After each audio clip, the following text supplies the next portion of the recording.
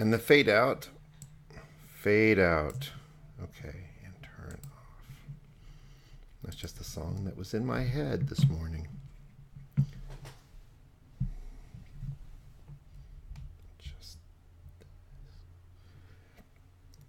So this morning we're going to go over respiratory system infections.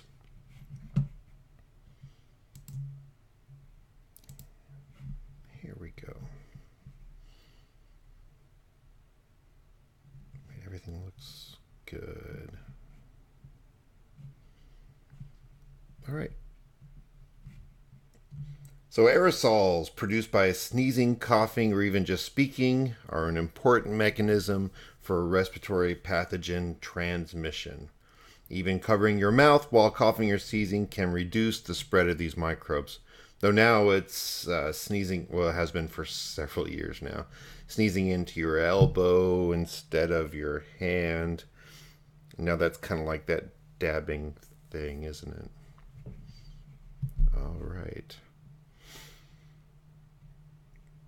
And the ranges, I think I talked about this before. You have about a 3-foot range, 1 meter for diseases transmitted by droplets, and about a 6-foot range or a couple of meters for those that can be transmitted by aerosol, by more fine particles. So the chapter outline, first we look at some of the basic anatomy and normal microbiota of the respiratory tract, then at some bacterial infections, then viral infections, then fungal infections. So anatomy and normal microbiota of the respiratory tract.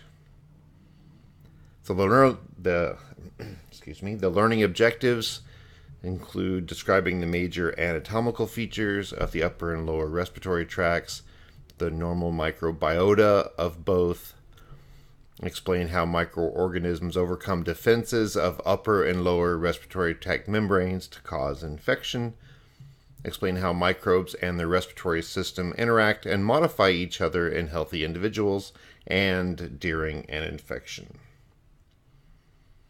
So clinical focus, part 1, we have John, 65-year-old man with asthma and type 2 diabetes who works as a sales associate at a local home improvement store.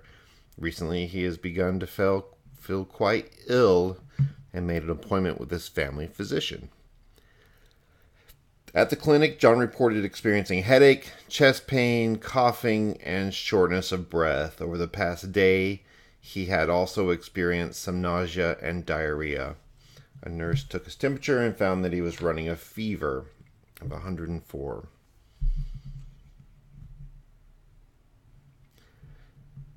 So John suggested that he may have a case of influenza and regretted that he had put off getting his flu vaccine this year. After listening to John's breathing through a stethoscope, the physician ordered a chest radiography, and collected blood, urine, and sputum samples. What factors may have contributed to John's illness? Oops, here we go. There. So here's the basic anatomy of the upper respiratory system. Oops, I need to go over here. There we are. And I am not going to walk through all of this. Just pointing out the main entry here, the nares and the nose into the nasal cavity. You have the nasolacrimal duct, so where the eye duct drains into.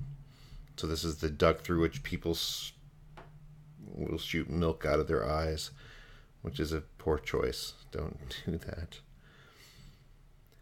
So the back of the oral cavity, you have the nasopharynx, the laryngopharynx, pharynx, vocal fold, so all these different parts. The epiglottis, it's a pretty important bit. And of course the ears, we have the ear canal, our tympanic membrane, that comprises the external ear. And then we have the middle ear, that is the tympanic cavity. And then we have a connection also to the pharynx, to the nasopharynx specifically. Here we go, opening of the eustachian tubes. Lower respiratory system, we get down below the larynx. We have the bronchi, the primary bronchi. Then we have secondary bronchus. So we're branching into smaller and smaller areas. Then the tertiary bronchus, terminating in the bronchole, and we have the alveolar sacs where the gas exchange takes place. The individual alveolus. So again, we're beginning, so the part we consider the lower respiratory system begins at the epiglottis.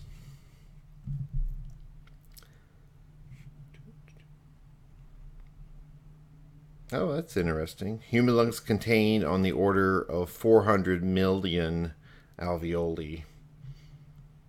Outer surface of the lung is protected with a double-layered pleural membrane. This structure protects the lungs and provides lubrication to permit the lungs to move easily during respiration. So, defenses of the respiratory system. We have the viscosity and the acidity of the secretions of the mucous membranes here. They inhibit the attachment of pathogens or would-be pathogens. In addition, the respiratory tract has the ciliated epithelial cells that beat, which will dislodge and propel mucus and any microbes trapped within the mucus upwards towards the epiglottis, where they will be swallowed. This is the mucociliary escalator effect. Upper respiratory system is under constant surveillance by mucosa-associated lymphoid tissue, MALT for short, including the adenoids and tonsils. Other mucosal defenses include secreted antibodies, so this is IgA, lysozyme, surfactant, and antimicrobial peptides cause defensins, which all these things were mentioned in a previous chapter as well. And the lower respiratory tract is protected by alveolar macrophages. So the normal microbiota in the upper respiratory system, so we're talking nasal passages, sinuses, members of firmicutes, actinobacteria, proteobacteria, including Staphylococcus epidermidis, naturally, viridans group, streptococci, Corynebacterium species, those are diphtheroids, Propionibacterium species, remember the primary agent of acne, Haemophilus species. They're not all influenza type B, right?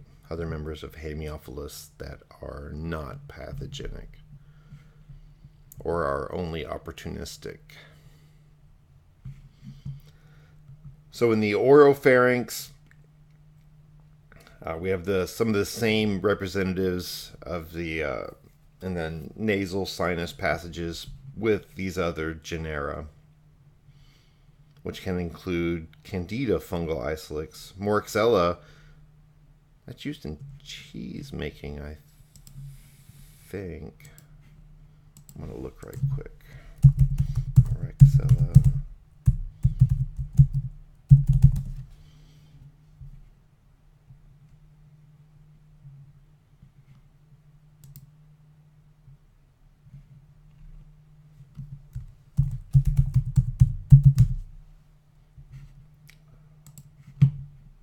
Oops, sorry.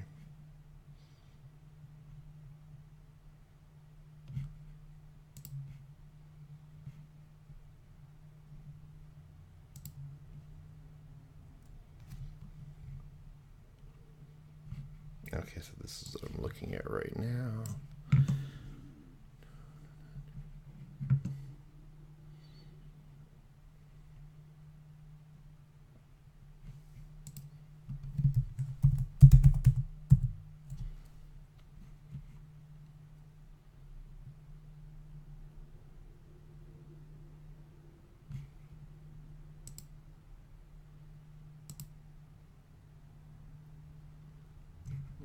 well, I'm not going to be able to sort that out right now in total. It's around. Okay. So about 20% of everyone carries Staphylococcus aureus, not necessarily the resistant strain. It's not MRSA or VRSA, just Staphylococcus aureus. The pharynx can be colonized with pathogenic strains of Streptococcus, Haemophilus, and Neisseria. Here are some important respiratory diseases and, oops, there we go, that's tuberculosis down there. So we have a vaccine for chickenpox. That's, of course, the varicella zoster virus. And we have nothing against the common cold, which is over 200 strains, I believe, of the rhinovirus. Diphtheria, we have DTaP, Tdap, DT, TD, DTP. So there's a lot of formulations here that I will talk about more in a few slides. And against epiglottitis and ear infections by Haemophilus influenza, that's the Hib. Against the Haemophilus influenza type B, we have a couple of versions of influenza vaccine. I'm not sure of the status of flu mist right now.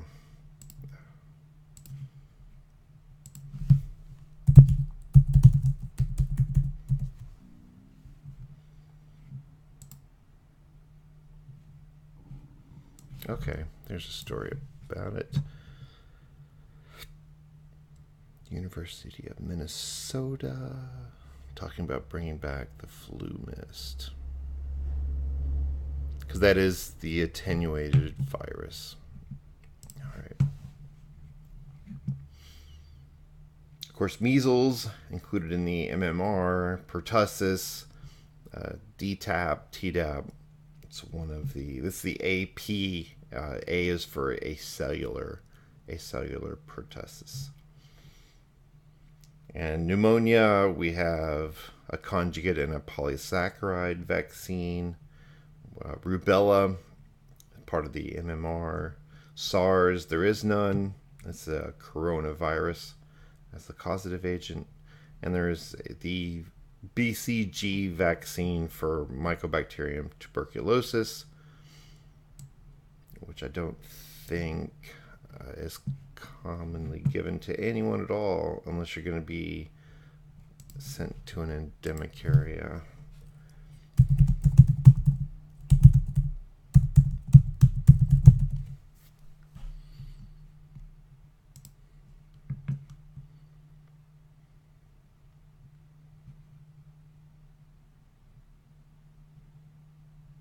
Okay, yeah, so this is situational. Healthcare workers, obviously, and then children who have a negative tuberculin skin test who are continually exposed and cannot be separated from adults who have an untreated or ineffectively treated TB disease or have TB caused by strain resistance or resistant to these treatments. Pretty sure I don't have that one.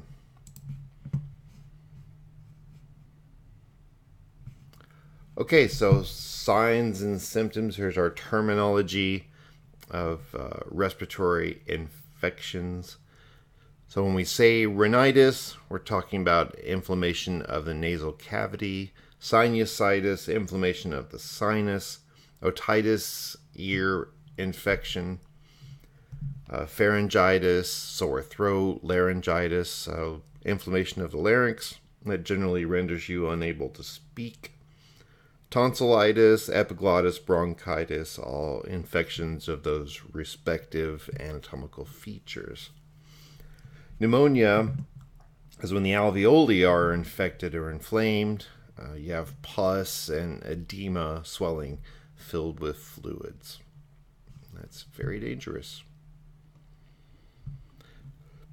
So also exists out there in the world is smoking associated pneumonia. In this little case description, we have Camilla, 22-year-old student who has been a smoker for 5 years. She's developed a persistent cough that has not responded to over-the-counter treatment. Her doctor ordered a chest radiograph to investigate. The radiological results were consistent with pneumonia. In addition, Streptococcus pneumonia was isolated from Camilla's sputum. So smokers are at greater risk of pneumonia than the general population. And some of the effects tobacco smoke has include disrupting the function of the ciliated epithelial cells, so your mucociliary escalator is impaired, inhibiting phagocytosis, blocking the action of antimicrobial peptides. So the organisms trapped in the mucus have an easier time colonizing and causing infection rather than being expelled or swallowed. I was a smoker for a lot of years. I quit 2 years ago. Well, I still use the vaping device some, but not with diacetyl anything.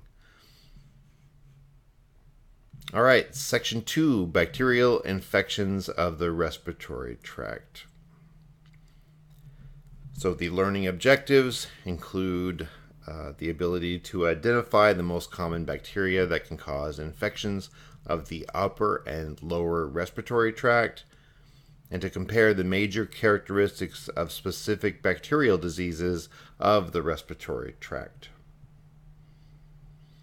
Streptococcal infections. Oops, I'm on the wrong page again. There we go. Here is a colorized SEM of Streptococcus pyogenes, showing the characteristic cellular phenotype resembling chains of cocci. And they've colored it a convenient crystal violet looking color too. So streptococcal pharyngitis, strep throat, is caused by Streptococcus pyogenes. Rebecca Lancefield serologically classified streptococci in the 1930s using carbohydrate antigens from the bacterial cell wall. Strep pyogenes is the sole member of the Lancefield group A streptococci and are often referred to as GAS or group A strep. Direct contact, droplet transmission happens. We can use rapid enzyme immunoassay to identify it, though culturing and identifying from culture is still the gold standard for identification. That's going to be 16S ribosomal RNA analysis, I expect. So many strains of strep pyogenes can degrade the connective tissue using hyaluronidase, collagenase, and streptokinase. Streptokinase activates plasmin, causing the degradation of fibrin, dissolution of blood clots, which assists in the spread of the pathogen. Released toxins include streptolysins that can destroy red and white blood cells. The classic signs of streptococcal pharyngitis are a fever higher than 38 degrees Celsius, 100.4 degrees Fahrenheit, intense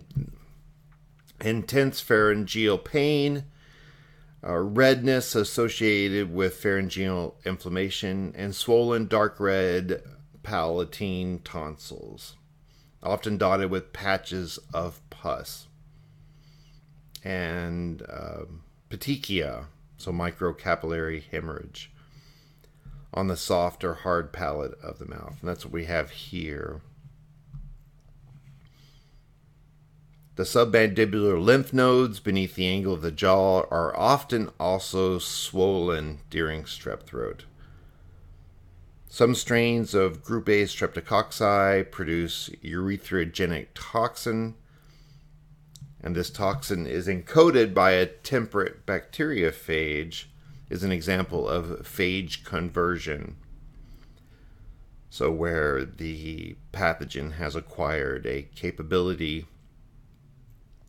from a phage. The toxin attacks plasma membranes of capillary endothelial cells and leads to scarlet fever, disseminated fine red rash on the skin, and strawberry tongue, red rash on the tongue. Severe cases may even lead to streptotoxic shock syndrome, STSS, which results from massive superantigen production that leads to septic shock and death. Acute otitis media. So this is fairly common in kids that are from 3 months to about 3 years old. It's the second leading cause of pediatrician visit for kids under 5, leading to antibiotic prescription. We have pus in the middle ear, bulging of tympanic membrane. So this is the middle ear infection, AOM. Inflammation and swelling of eustachian tubes, fever, nausea, vomiting, diarrhea. Ear tugging is one of the most obvious signs from kids that can't tell you what's wrong yet. So among neonates, strep pneumonia is the most common cause, but Escherichia coli, Enterococcus, group B strep can also be involved. In older infants and children younger than 14, the most common bacterial causes are strep pneumonia, Haemophilus influenza, or Moraxella catarrhalis. Among strep pneumonia infections, encapsulated strains are frequent causes of AOM. Rather than direct tissue damage by these pathogens, bacterial components such as LPS induce an inflammatory response that causes swelling, pus, and tissue damage within the middle ear. So remember that was endotoxin. Any blockage of the eustachian tubes with or without infection can cause fluid to become trapped and accumulate in the middle ear. This is referred to as otitis media with effusion, OME. The accumulated fluid offers an excellent reservoir for microbial growth, and consequently, secondary bacterial infections often ensue. Children have more upper respiratory infections in general, and their eustachian tubes are also shorter and drain at a shallower angle. Young children also tend to spend more time lying down than adults, which facilitates drainage from the nasopharynx through the eustachian tubes and into the middle ear. Bottle feeding while lying down enhances this risk because the sucking action on the bottle causes negative pressure to build up within the eustachian tube, promoting the movement of fluid and bacteria from the nasopharynx. Diphtheria. This is Corynebacterium diphtheria that causes it. It's a club-shaped gram-positive rod that belongs to the phylum Actinobacteria. Diphtheroids are common nasopharyngeal microbiota.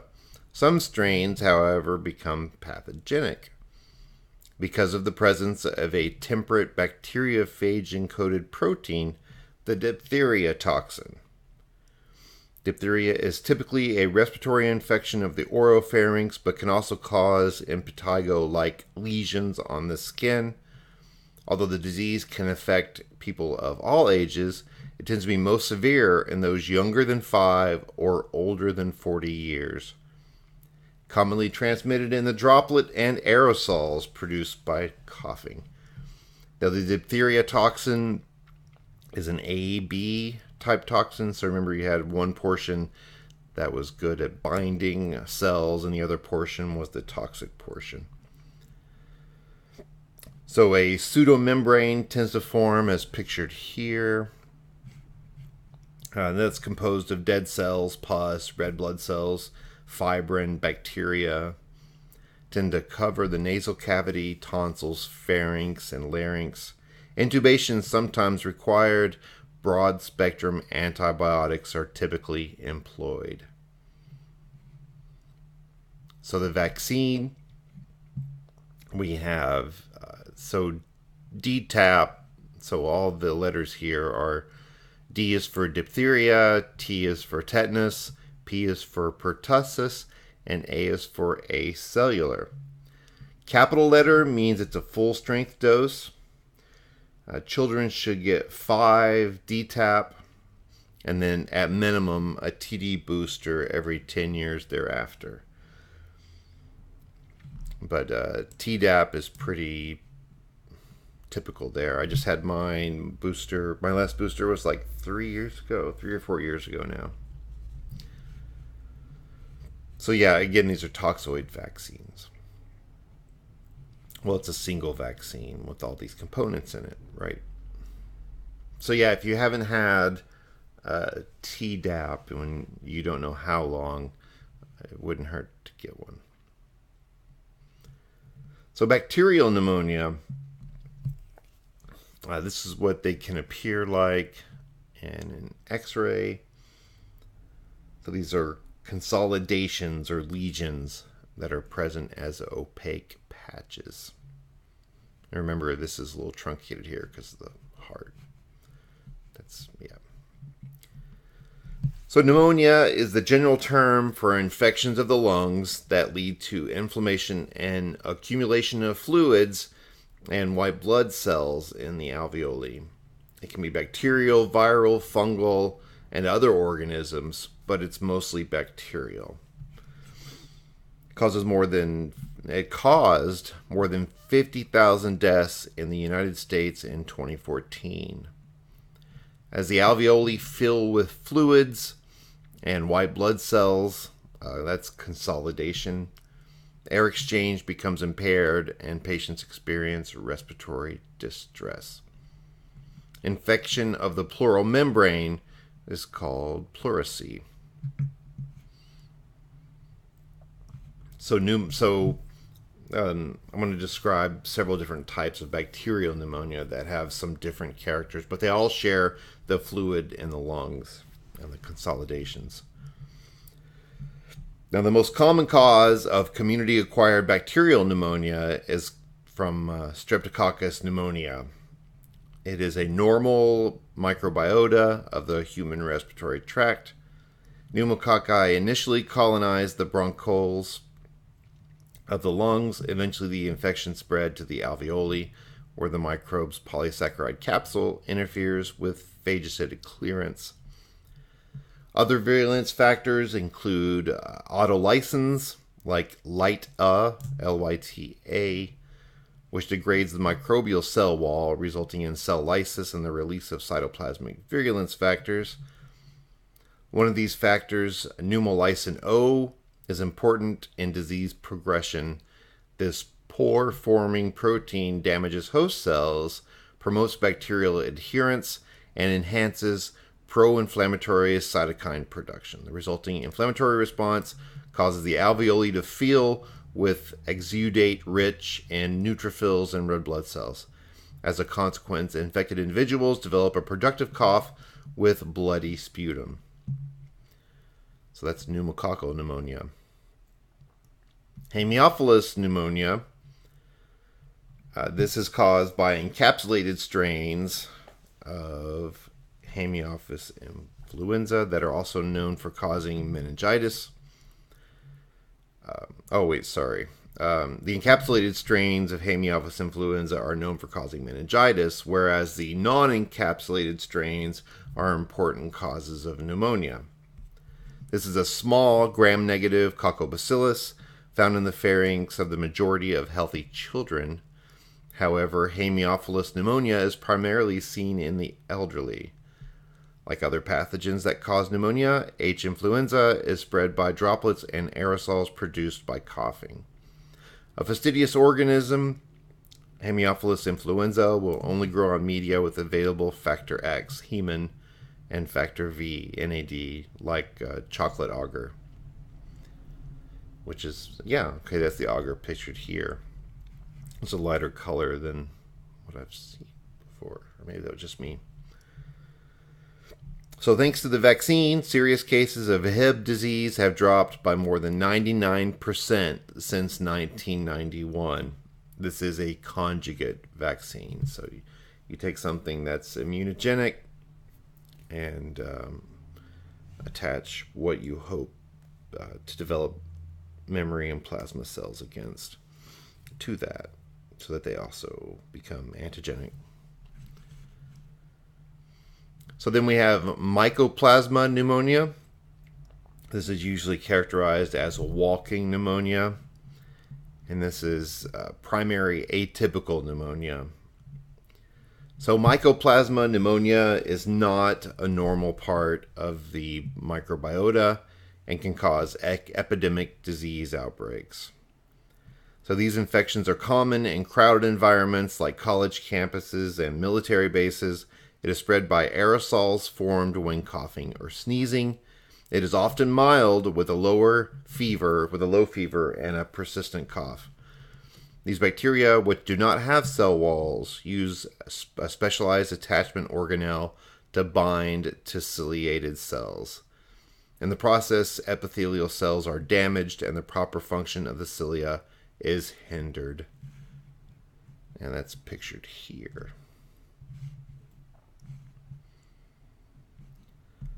So we also have chlamydial pneumonias and psittacosis. So chlamydiophila pneumonia, so that's the new classification, previously known as chlamydia pneumonia. And we have chlamydiophila psittaki.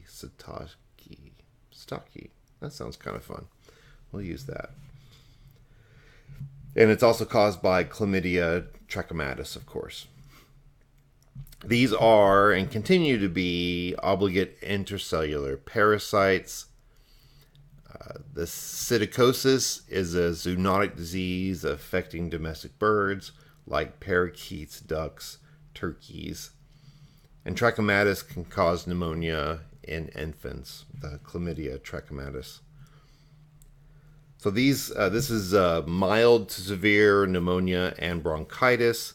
Diagnosis of chlamydia by culturing tends to be difficult and slow. Again, back to the obligate intracellular parasite. They require multiple passages through tissue culture to grow enough to be able to detect it reasonably. Recently, a variety of PCR and serologically based tests have been developed to enable easier identification of pathogens. Tetracycline and macrolide antibiotics are typically prescribed for treatment. We have healthcare-associated pneumonia as well. This tends to be by Klebsiella pneumonia or Staphylococcus aureus and proteobacteria such as species of Escherichia, Proteus, and Serratia. And then there's Pseudomonas pneumonia. This is Pseudomonas aeruginosa. Cystic fibrosis patients are particularly vulnerable to it. So the healthcare-associated pneumonia tends to occur in the elderly, and then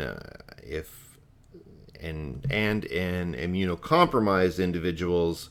If it's by Klebsiella, it gets characterized by lung necrosis and what's termed current jelly sputum. That is frequently fatal even when treated. Part 2. John's chest radiograph revealed an extensive consolidation in the right lung. Sputum culture revealed the presence of a gram-negative rod. Physician prescribed a course of the antibiotic clarithromycin.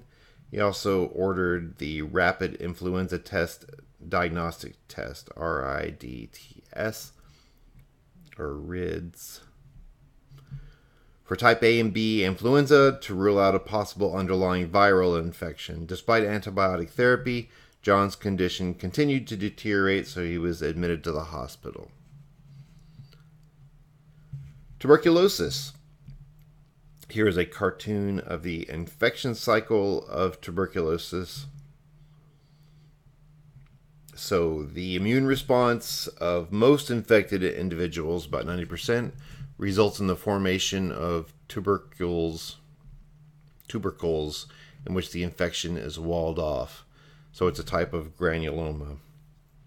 The sequestered bacteria may be reactivated to form secondary tuberculosis in immunocompromised patients at a later time. So droplet nuclei containing tubercle bacteria is inhaled, enters the lungs, travels to the alveoli, and the tubercle multiply in the alveoli.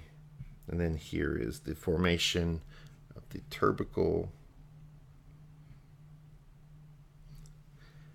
And then sometimes they get broken down, and are free to rapidly multiply, forming more tubercles. Tuberculosis is one of the deadliest infectious diseases in human history. Although infection rates in the United States are extremely low, the CDC estimates that about 1/3 of the world's population is infected with Mycobacterium tuberculosis, the causal organism of TB, with 9.6 million new TB cases and 1.5 million deaths worldwide in 2014. So the little more detail, the bacteria, they'll enter the alveoli as pictured here. The cells are able to survive in macrophagocytes because of the protection afforded by their waxy mycolic acid. If not eliminated by macrophages, the infection can progress, causing an inflammatory response and an accumulation of neutrophils and macrophages in the area. Several weeks or months may pass before an immunological response is mounted by T cells and B cells. Eventually, the lesions in the alveoli become walled off, forming the tubercles. So bacteria continue to be released into the center of the tubercles, and the chronic immune response results in tissue damage and induction of apoptosis in a process called liquefaction. This creates a caseous center, an air pocket, where the aerobic Mycobacterium tuberculosis can grow and multiply. Tubercles may eventually rupture, and bacterial cells can invade pulmonary capillaries. From there, bacteria can spread through the bloodstream to other organs, a condition known as miliary tuberculosis. The rupture of tubercles also facilitates transmission of the bacteria to other individuals via droplet aerosols that exit the body in coughs. Because these droplets can be very small and stay aloft for a long time, special precautions are necessary when caring for patients with TB, such as the use of face masks and negative pressure ventilation and filtering systems. And the vaccine, it's an attenuated live bacteria, is what it's for. All right. So we have the Manitou tuberculin skin test, which I think I mentioned before, but we'll go over again. This is regularly used in the U.S. to screen for potential TB exposures. Right, in the chapter with hypersensitivities. Prior vaccinations with BCG vaccine can cause false positive results. Chest radiographs to detect GON complexes formation are required, therefore, to confirm exposure. So again, this is the tuberculin is injected just under the skin there and then examined and measured 48 to 72 hours later. Here's a summary of the bacterial infections of the respiratory tract. So we have, what I did not mention was Legionnaire's disease. This is Legionella pneumophila. Contaminated water reservoirs like air conditioning and fountains are good for growth media for these things. Q fever, let's see. Inhalation of aerosols of urine, feces, milk, or amniotic fluid of infected cattle, sheep, or goats. Okay, here's some more. And these are all things that I said things about already. That's fine. Okay, so now we're moving on to viral infections of the respiratory tract. Identify the most common viruses that can cause infections of the upper and lower respiratory tract. Compare major characteristics of specific viral diseases of the respiratory tract. So part 3, clinical focus. Since antibiotic treatments have proven ineffective, John's doctor suspects that a viral or a fungal pathogen may be the culprit behind John's case of pneumonia. Another possibility is that John could have an antibiotic-resistant bacterial infection that require a different antibiotic or combination of antibiotics to clear. So the RIDT tests both came back negative for type A and type B influenza. However, the diagnostic laboratory identifies the sputum isolate as Legionella pneumophila. Doctor ordered tests of John's urine, and on the second day after his admission, the results of the enzyme immunoassay were positive for Legionella antigen. John's doctor added levofloxacin to his antibiotic therapy and continued to monitor him. The doctor also began to ask John where he had been over the past 10 to 14 days. So viruses, the common cold, more than 200 different viruses. It's not just rhinoviruses, but also coronaviruses and adenoviruses. Now, there's a lot of times people will claim that they have the flu when they really have a cold. You can have a fever with the cold, but it's going to be lower than with influenza. Headaches are common in both. Mild aches and pains, slight fatigue, nasal congestion and sneezing are common with the common cold. But with influenza, congestion and sneezing are rare. The fatigue and the aches and pains are severe. So the common cold is considered a mild viral infection, typically of the nasal cavity, and it is spread by direct contact or droplet transmission. Typically resolves in 1 to 2 weeks. Influenza, on the other hand, here's a cartoon of the influenza virus. We have the hemagglutinin and the neuraminidase are the external spikes. And let's see, surrounds the individual 7 or 8 RNA genome segments that are on the inside. So it's a common viral disease of the lower respiratory system caused by an orthomyxovirus. Influenza is pervasive worldwide and causes 3,000 to 50,000 deaths each year in the U.S. Last year was higher at 80,000 deaths. Strains that affect young adults are believed to involve a cytokine storm. A complication of influenza that occurs primarily in children and teenagers is Reye syndrome.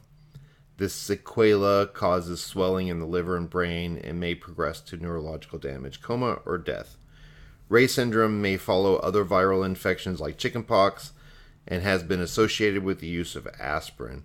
For this reason, the CDC and other agencies recommend that aspirin and products containing aspirin never be used to treat viral illnesses in children younger than age 19.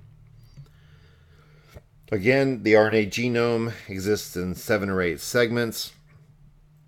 Each is coated with ribonucleoprotein and encoding 1 or 2 specific viral proteins.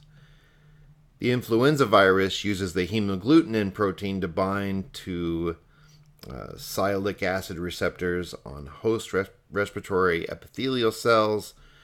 This facilitates endocytosis of the viral particle. Once inside the host, the negative stranded viral RNA is replicated by the viral RNA polymerase to form messenger RNA, which is translated by the host to produce viral proteins. Additional viral RNA molecules are transcribed to produce viral genomic RNA, which assemble within virion proteins to form mature virions. Release of the virions from the host is facilitated by viral neuraminidase, which cleaves sialic acid receptors to allow progeny viruses to make a clean exit when budding from an infected cell. Right, so it doesn't get stuck by the hemagglutinin on the way out. That's interesting. So 3 major groups. We have type A, B, and C. Type A is severe, while B is moderate, and C is mild. Type A influenza does have animal reservoirs, has 8 genomic segments. It spreads through a population both by endemic and pandemic degrees, I guess. And there is antigenic shift and drift. B does not have an animal reservoir, can be an epidemic, and has antigenic drift. Okay, let's see. There are currently 18 known subtypes of hemagglutinin and 11 known subtypes of neuraminidase. Influenza viruses are serologically characterized by the type of H and N proteins they possess. Of the nearly 200 different combinations of H and N, only a few, such as H1N1, are associated with human disease. Influenza A virus can infect a variety of animals, including pigs, horses, and even whales and dolphins. Influenza B virus is less virulent and is sometimes associated with epidemic outbreak. Influenza C generally produces the mildest disease symptoms and is rarely connected with epidemics. So here's some much more previous years, but the big epidemic, 20 million to 40 million deaths, was caused by H1N1. That was the Spanish flu. This should be an H, sorry. That's an error in the book that I missed. H2N2, responsible for up to 2 million deaths in the late 50s. Hong Kong flu was H3N2, 3 million deaths. It's up to 1969. Swine flu, up to 500,000 deaths. H1N1/09. So the influenza virus, the infections elicit a strong immune response, particularly to the hemagglutinin protein, which would protect the individual if they encountered the same virus. Unfortunately, the antigenic properties of the virus change relatively rapidly, so new strains are evolving that immune systems previously challenged by the influenza virus cannot recognize. When an influenza virus gains a new hemagglutinin or neuraminidase type, it is able to evade the host's immune response and be successfully transmitted, often leading to an epidemic.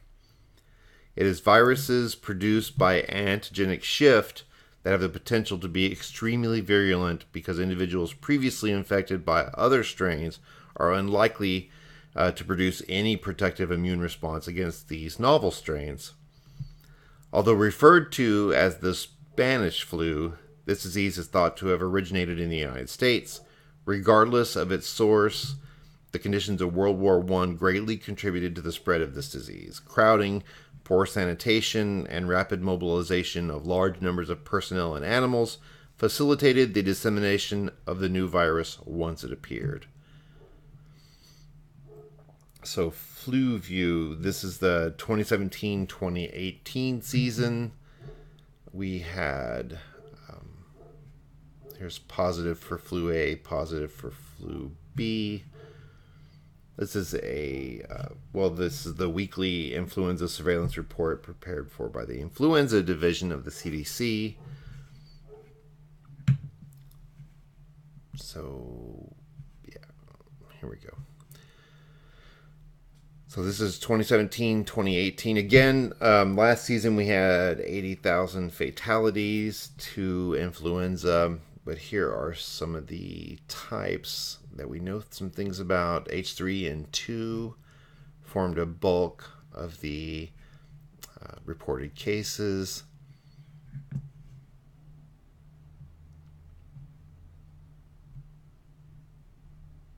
And again, H3N2 was a major player, and H1N1 was still. Here we go. Influenza A, if we take this and this is the majority of all the cases. Now, this should look familiar when we went over the mortality and morbidity reports. This is mortality specifically. So we have an epidemic threshold. We expect a rise seasonally in winter, and we had 2018, we had a huge spike, breaching the epidemic threshold. Number of influenza-associated pediatric deaths by week of death. We had the season here, the last season that ended, topped a couple hundred by the end of it. And at least in here, probably true of these previous seasons, but at least with this group, 80% of those that died did not get the flu vaccine. 80%.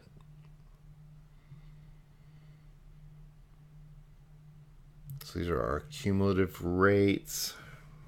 Yeah. So if you haven't gotten your flu vaccine, please get it.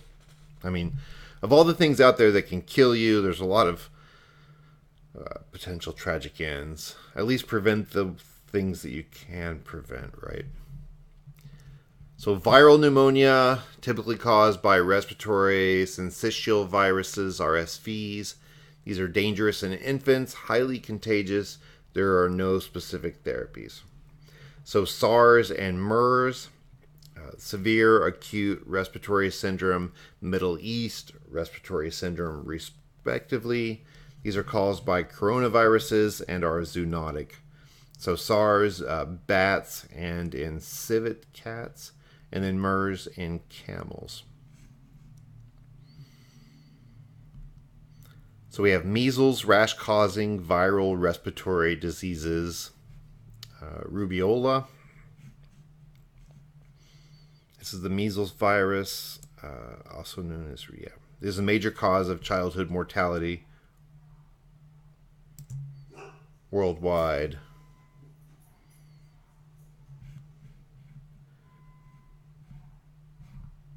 Oh, I gotta pause this. Hold on.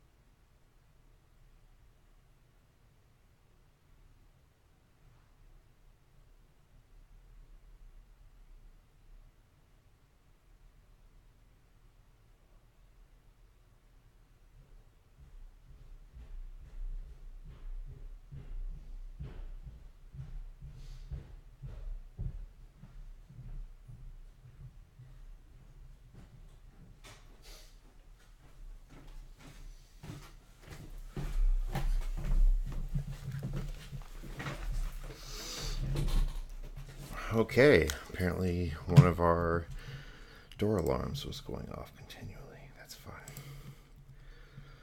Okay. I'm going to push through here. Or not. I don't know. Let me see.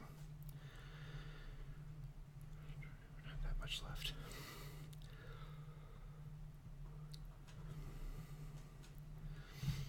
Alright, I'm just going to go ahead and push through here. Because then I got to make up some questions for you to answer.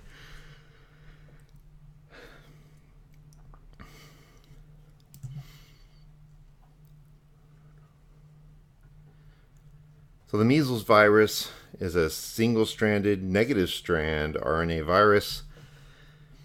And like the influenza virus, it possesses an envelope with spikes of embedded hemagglutinin.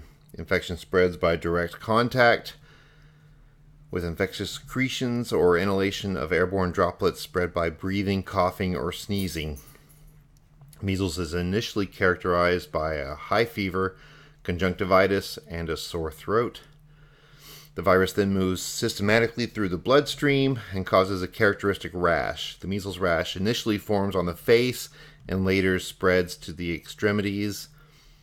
The red raised macular rash will eventually become confluent and can last for several days. At the same time, extremely high fevers, higher than 105 degrees Fahrenheit, can occur. Another diagnostic sign of measles infection is Koplik spots, white spots that form on the inner lining of inflamed cheek tissue, and that's what is pictured in B here.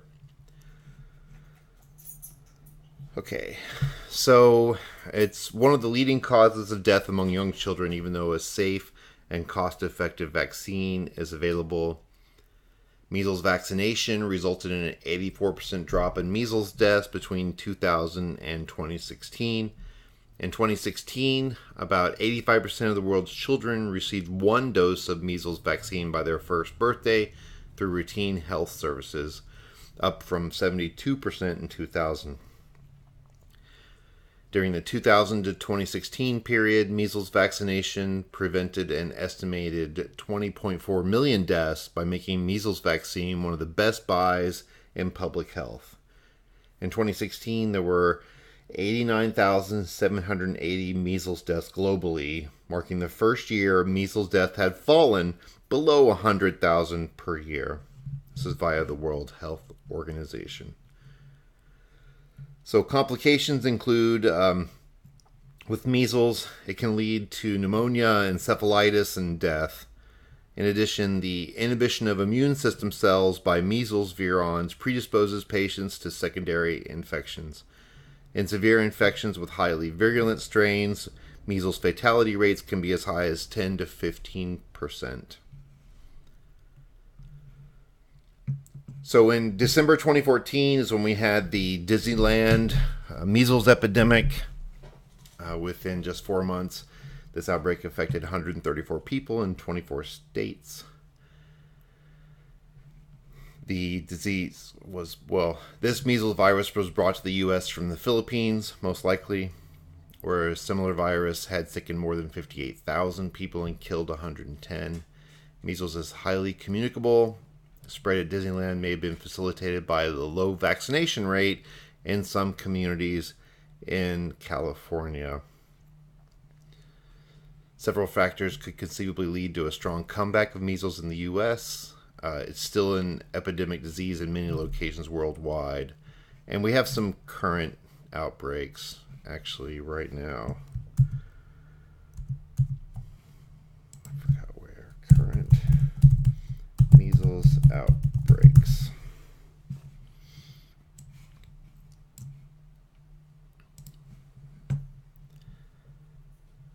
As of November 3rd, 220 individual cases of measles have been confirmed in 26 states and the District of Columbia. So 2014, that would include the Disney outbreak as well. 2018, we're at 220. So we're getting on up there. 15 outbreaks so far.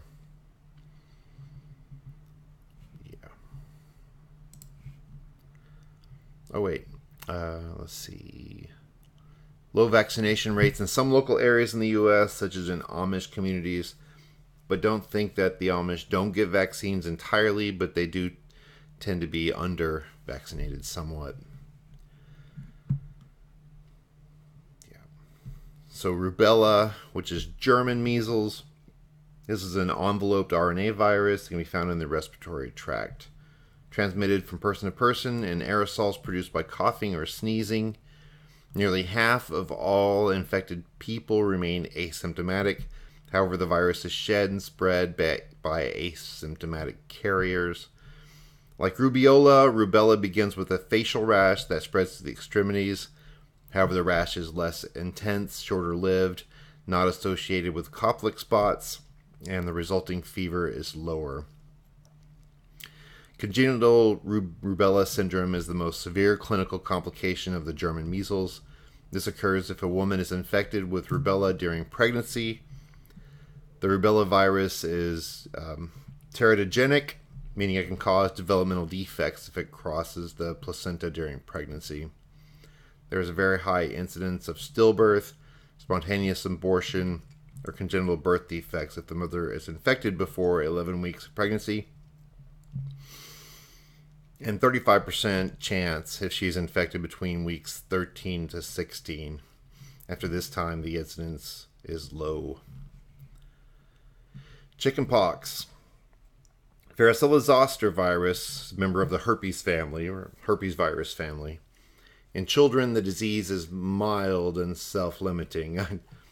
I don't know. I mean, mild, I guess, because you're not hospitalized, but it was pretty freaking miserable. It is easily transmitted by direct contact or inhalation of materials from the skin lesions. In adults, chickenpox infections can be much more severe and can lead to pneumonia and birth defects in the case of infected pregnant women. Reye syndrome is possible. After the initial viral exposure, chickenpox has an incubation time of about 2 weeks. The initial infection of the respiratory tract leads to viremia. It eventually produces fever and chills. A pustular rash then develops on the face, progresses to the trunk, and then the extremities, although most form on the trunk. Eventually, the lesions burst and form a crusty scab. Individuals with chickenpox are infectious for about 2 days before the outbreak of the rash, until all of the lesions have scabbed over.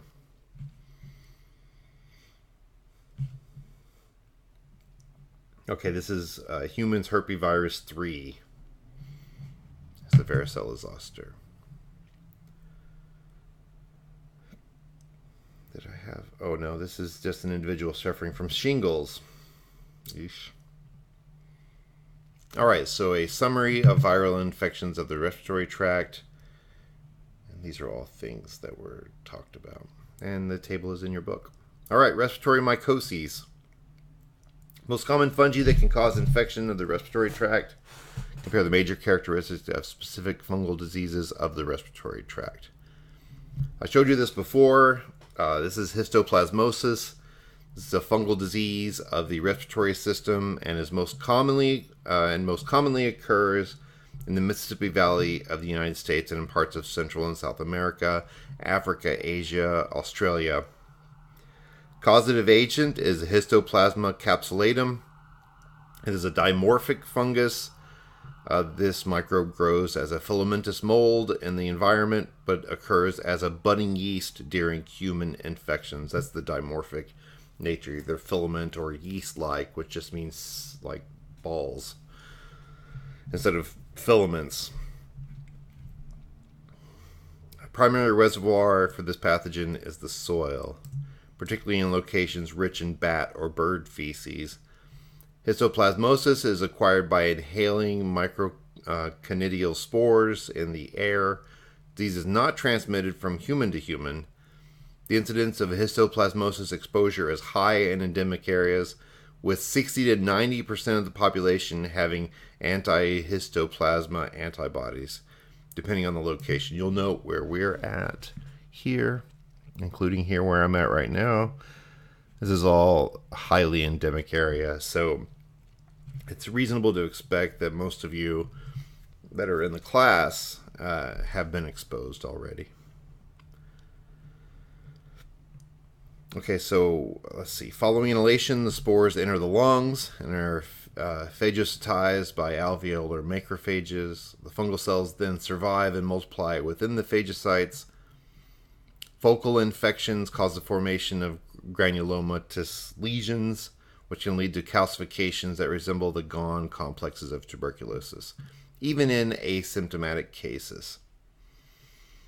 Crude mortality rate is approximately 5% for children and 8% for adults. Another respiratory disease caused by a fungi is coccidioidomycosis. coccidioidomycosis. Coccidioidomycosis. That sounds like it's with intent. So this fungus, Coccidioides immitis causes this disease.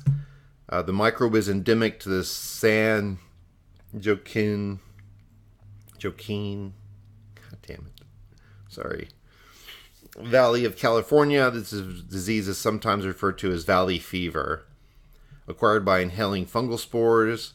In this case, the arthrospores formed by hyphal fragmentation. Once in the body, the fungus differentiates into spherules that are filled with endospores. Most of these infections are asymptomatic and self-limiting. However, the infection can be very serious for immunocompromised patients. The endospores may be transported in the blood, disseminating the infection and leading to the formation of granulomatous lesions on the face and nose, which is what's pictured here. This is not the typical expression of this disease. Resolution. John's negative RIDT tests do not rule out influenza, since false negative results are common, but the Legionella infection still must be treated with antibiotic therapy and is the more serious condition. John's prognosis is good, provided the physician can find an antibiotic therapy to which the infection responds.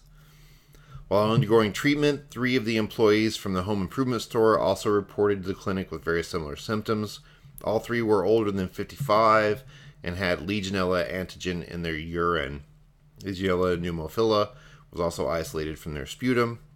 A team from the health department was sent to the home improvement store to identify a probable source for these infections. Their investigation revealed that about 3 weeks earlier, the store's air conditioning system, which was located where the employees ate lunch, had been undergoing maintenance.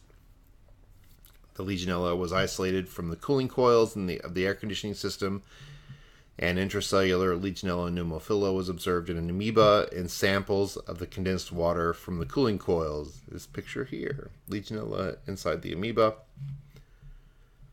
So the store ordered a comprehensive cleaning of the AC system, implemented a regular maintenance program to prevent the growth of biofilms within the cooling tower, also reviewed practices at their other facilities. After a month of rest, John recovered from his infection enough to return to work, as did the other 3 employees of the store. However, John experienced lethargy and joint pain for more than a year after his treatment. Oh, that sucks. Blastomycosis. This is a rare disease caused by another dimorphic fungus, Blastomyces dermatitis. Like histoplasma and coccidioides, Blastomyces uses the soil as a reservoir, and fungal spores can be inhaled from disturbed soils. The pulmonary form of blastomycosis generally causes mild flu-like symptoms and is self-limiting. It can, however, become disseminated in immunocompromised people, leading to chronic cutaneous disease with subcutaneous lesions on the face and hands. That's really impressive, subcutaneous lesions. Aspergillosis. The symptoms commonly include shortness of breath, wheezing, coughing, runny nose, and headaches. Fungal balls, or aspergilloma, can form when hyphal colonies collect in the lungs. The fungal hyphae can invade the host tissue, leading to pulmonary hemorrhage and a bloody cough. In severe cases, the disease may progress to a disseminated form that is often fatal. Death is most often results from pneumonia or brain hemorrhages. Pneumocystis pneumonia. This is caused by Pneumocystis jirovecii. Once thought to be a protozoan, this organism was formerly named Pneumocystis carini, but has been reclassified as a fungus and renamed based on biochemical and genetic analyses. Pneumocystis is a leading cause of pneumonia in patients with AIDS and can be seen in other compromised patients and premature infants. Respiratory infection leads to fever, cough, and shortness of breath. Diagnosis of the infection can be difficult. The organism is typically identified by microscopic examination of tissue. We have cryptococcus. That's an encapsulated yeast. Is ubiquitous in the soil and can be isolated from bird feces. Immunocompromised people are infected by inhaling basidiospores found in aerosols. The thick polysaccharide capsule surrounding these microbes enables them to avoid clearance by the patients. Pulmonary infections often disseminate to the brain. The resulting meningitis produces headaches, sensitivity to light, and confusion. Left untreated, such infections are often fatal. And there's a summary of these things. Yeah. All right, that's it. See y'all when? No, not this week because of Thanksgiving. I guess next Wednesday. I'm going to make... I need to give you some homework from the previous chapter and this chapter. And that'll probably be it for what would be included on the final. But I'm still going to go through the rest of the disease chapters. All right. So have a good rest of your day. Bye. Oh, wait. Let's do this. And then, okay.